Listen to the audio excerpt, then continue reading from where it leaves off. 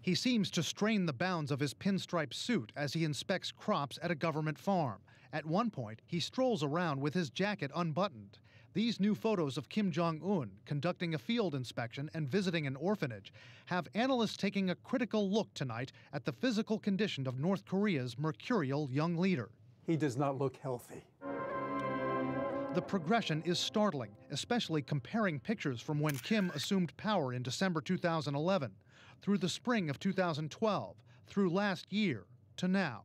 You can see that he's always been overweight, but he appears to be putting on considerable weight. The likelihood is, as the dictator of a country, there's nobody there to tell him to say no. And analysts say whoever's not telling Kim no is enabling a lifestyle he picked up from his hard-living father, Kim Jong Il, and his grandfather, Kim Il-sung.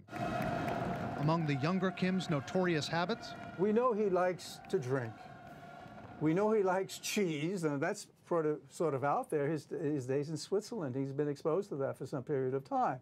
So we know he likes food, he likes drink, he smokes. But this goes beyond just his dietary habits. Kim Jong Un's recent purges, executions, his aggressive threats against his rivals South Korea and the U.S. speak to a palace intrigue that analysts say has taken a physical toll. What does it tell you about how things are going inside the inner circle? He's under immense pressure. He's got seniors around him who have to be very, very concerned right now about their own security.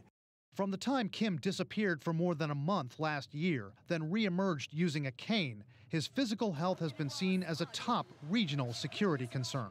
Who is at the top and his ability to make decisions and functions matters enormously in North Korea, which, as we know, is developing nuclear weapons and the ability to deliver them further and further afield.